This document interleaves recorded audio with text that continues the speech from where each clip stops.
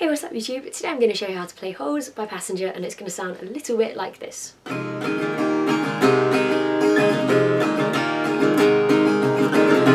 man with nothing in his hands, nothing but a rolling stone. It's all about when his house burned down, he lost everything he owned. He lay asleep for 6 whole weeks, they were gonna ask his mother to choose. You got nothing to lose. Okay, so before I start, so to play the song, Passenger would normally play it with a capo on the 9th fret. So the 9th fret on my guitar is like kind of somewhere up in this region, and you've got to play it up here, and that's just not a cool situation because I have a really small guitar. So I'm going to play it and teach it to you with the capo on 1st fret. So yeah, just kind of bear that in mind. If you want to play along with the CD, it's going to sound a bit different. Check your capo on 9, you'll be away. Okay, so you're going to need 5 chords for this song. You've got an E minor 7, an E minor, a C, a G, and a D/F sharp. So if you know how to play those chords, skip ahead, and if you don't, keep watching. So high E string, string 1, low E string, string 6. So yeah, if you just check the boxes around my head, hopefully those will be right, because quite often I'm saying one thing and you know a whole different thing is happening down here, but I will try not to, so it's all good. So to play E minor 7, you're going to put your 1st finger on the 5th string 2nd fret, your middle finger on the 4th string 2nd fret, your ring finger on the 2nd string 3rd fret, so there we go, nearly, and your 1st finger on the 1st string 3rd fret. So that's an E minor 7. So now to play an E minor from here, all you're going to do is you're just going to take your ring finger and your little finger off. That's it. So now you've got 2 fingers, E minor, voila, it's beautiful. Okay, so the next chord I'm going to teach you is C. So you're going to put your 1st finger on the 2nd string 1st fret, your middle finger on the 4th string 2nd fret, and your ring finger on the 5th string 3rd fret. So we've got an E minor 7, E minor, C. To play a G, you're going to put your 1st finger on the 5th string 2nd fret, your middle finger on the 6th string 3rd fret, your ring finger on the 2nd string 3rd fret, and your little finger on the 1st string 3rd fret. Cool. So the last chord now is D/F sharp. So what you can do is you're going to put your 1st finger in on the 2nd string. I lie. No. You're going to put your first finger on the 3rd string 2nd fret, your middle finger on the 1st string 2nd fret, and your ring finger on the 2nd string 3rd fret. Okay, so that's a normal D, but instead we want to play D/F sharp. So what you're going to do is you're going to bring your thumb around the neck of the guitar and put it on the 2nd fret of the 6th string. So this now gives you D/F sharp. If you can't reach the F sharp, it's totally cool, do not worry about it, the world will not ending, the Tooth Fairy will keep giving money, it is all good, life is happy. So if you can't play the F sharp, added bonus, but don't worry about it, no. If you can play the F sharp, life is good. If you can't play it, life is also still good. Okay, so for this song, you've got like kind of 1.5 strumming patterns and 2 chord patterns. Really cool song, really cool.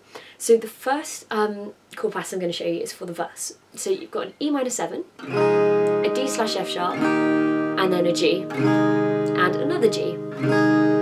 So what you're going to do is you're going to hold each of those chords for 2 beats. So you've got E minor 7 for 2, D/F sharp for 2, G for 2, G for 2. 1, 2, 3, 4, 1, 2, 3, 4. Okay, so now what I'm going to do, I'm just going to show you the strumming pattern. So it's going to sound like this again.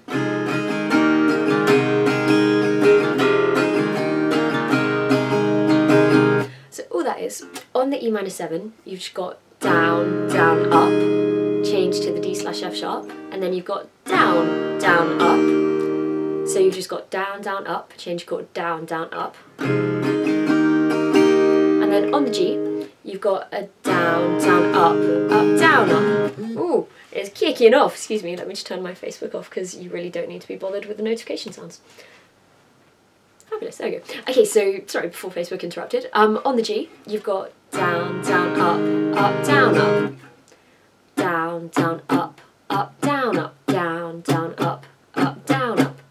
So the strumming pattern from the beginning, uber slow, on the E minor 7. Down, down, up, change to D/F sharp, down, down, up, then on the G, down, down, up, down, up, down, down, up, down, down, up, down, down, up, down, up, down, down, up, down, down, up, down, down, up.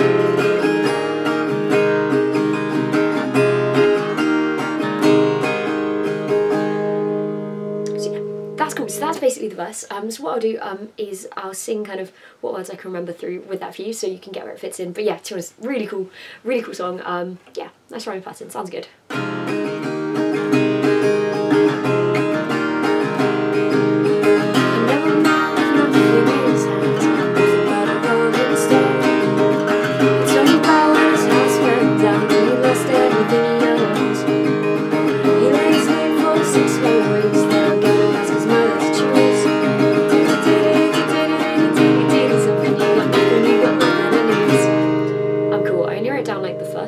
I was like, oh, it'll be cool, I'll get into the flow of it, I won't need the words for the second.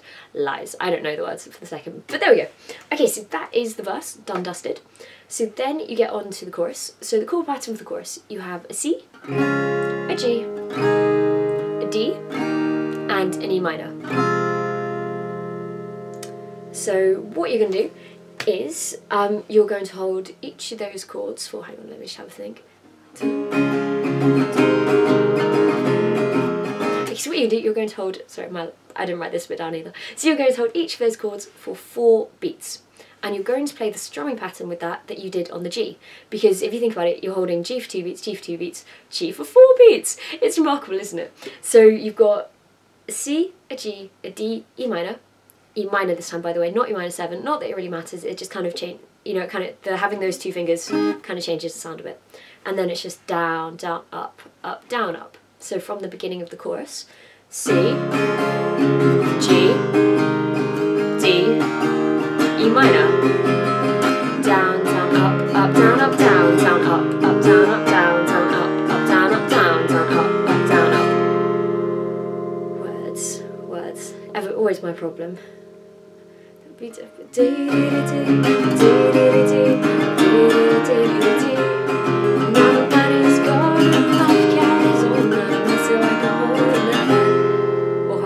Something along those lines. Cool. So then, I'm just going to check. I might have lied to YouTube, I'm sorry. I'm just going to admit that might have been a thing. Because then you get to the bridge, then you've got like another verse and another chorus, and then you get to the bridge, and that's the bit that goes, well, sometimes you can't change and you can't choose. The chord pattern for this bit, I mean, it's not, you know, much of a chord pattern, but, so what you've got a C, a G, and a D, and then another D. So you've got C, G, D, D. And once again, you hold those for 4 beats with, well, this bit kind of depends what mood you're going for with the song, really. You can keep doing the down, down, up, down, up. But this is kind of like the bit of like turning point of the song. It's really cool, and then it gets a bit more go-y after that. So to be honest, you could just literally just do 1 down strum, then hang around for 3 beats, reflect, think about life. G, once again, have another reflect, have another think about life, sort of thing. So yeah, C, G, D, D. And that's the bridge. And then it kind of, you know, repeats again, it gets a bit more go-y, and yeah, really cool song. I really like it. Passenger is really cool. His voice is like, yeah, really just unusual. And I have to, yeah, if you you're just watching this because you've heard of Passenger because of like Let It Go, no, that's Frozen, Let Her Go, yeah, seriously, like, check out his album. It's really cool. I really like it. So yeah, please comment, please rate, please subscribe, and please request. So yeah, my lesson for today, I mean, so yeah, I kind of have like a statistics exam tomorrow, and well, yeah, I'm in my final year of my degree now, so this exam tomorrow is kind of worth like 5% of my whole degree, which, you know, it doesn't sound like that much, but when I kind of think about how, you know, what I spent like 1 unit in second year, like, you know, 6 weeks of my life, that's probably, you know, worth about what 45 minutes is tomorrow, but that'll be fine. Either way, I'm not going to give you a statistics lesson because I'm really bored of it. Instead, I'm going to give you maybe, you know, a monumental moment sort of lesson. So currently, I have 49,974 subscribers, and by the way, it is 20 to 9 on Sunday the 11th of January 2015.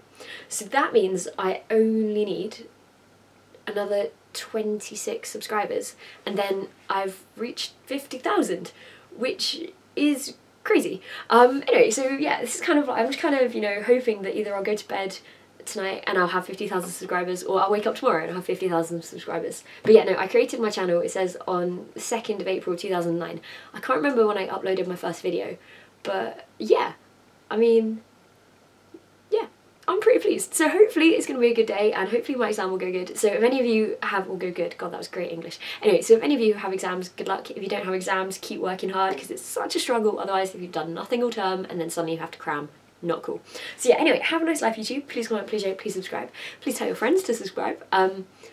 But yeah, don't tell them to like unsubscribe, because if I got past 50,000 and then people unsubscribed and I dropped, that would be really, really sad. But it's all good. Anyway, so yeah, have a nice life, YouTube. Yeah, please comment, please share, please subscribe, please request.